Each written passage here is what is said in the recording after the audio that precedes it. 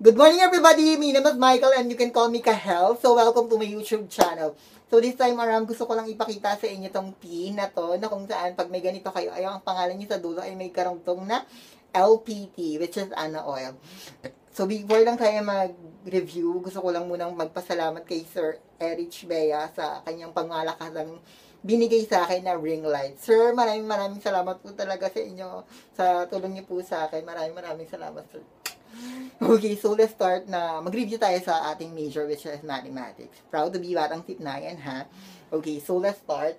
How many prime number are between 1 to 100? So, ilan daw dyan ang prime number sa 1 to 100? So, binilang ko na siya kanina.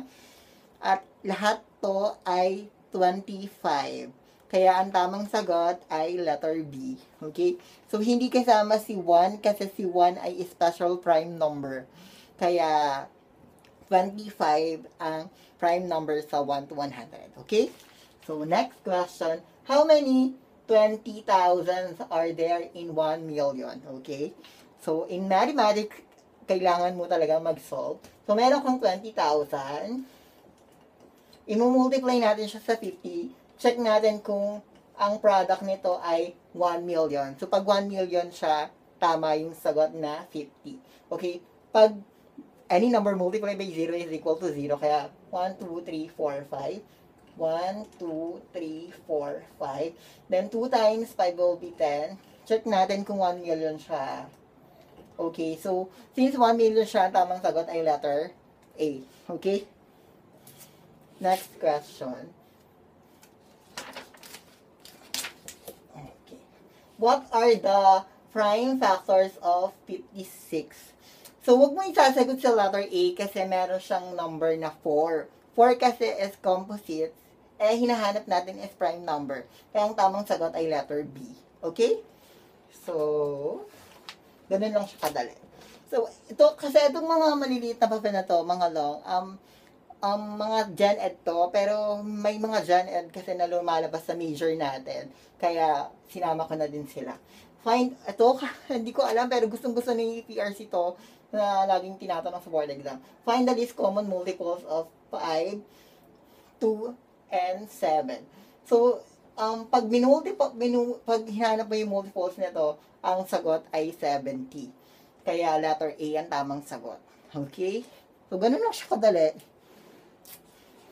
Kaya nyo na yan, di ba? Okay, next question.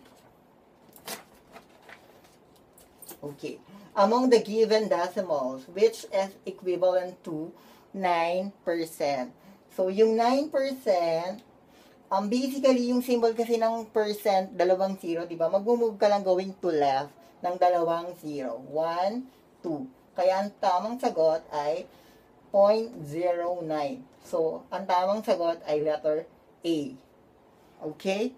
So, letter A ang tamang sagot. Ganun lang siya.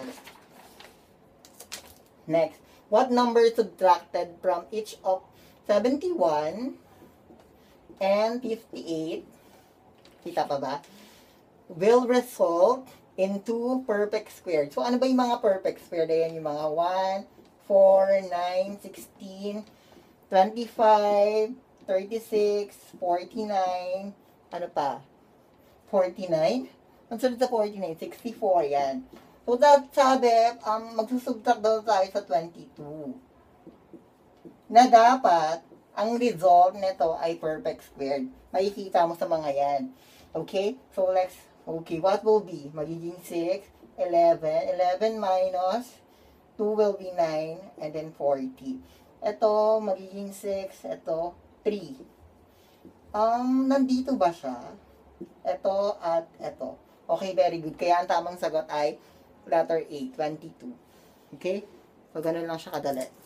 Oh, wait.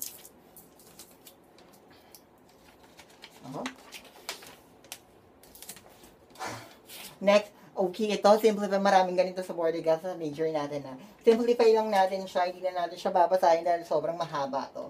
So, 6 minus naka-bracket ng 3. What will be, pag negative times negative will be positive, 4 plus 11 plus 8. Okay, since addition silang lahat, you need to add, I think. So, 7 plus 8, 15 plus 15 plus 11 will be 26. So, 26. So, magiging negative 26. 6 minus 26 will be negative 20. Kaya ang tamang sagot ay letter B. Okay? So, letter B ang tamang sagot. Okay. So, ito na. Ito na yung mga makikita nyo sa major natin. So, can you please read? Okay. The sum of the side of a polygon is the blank of a polygon. So, anong tamang sagot dyan? Huwag mo isasagot si area and volume kasi ginagamitan siya ng multiplication.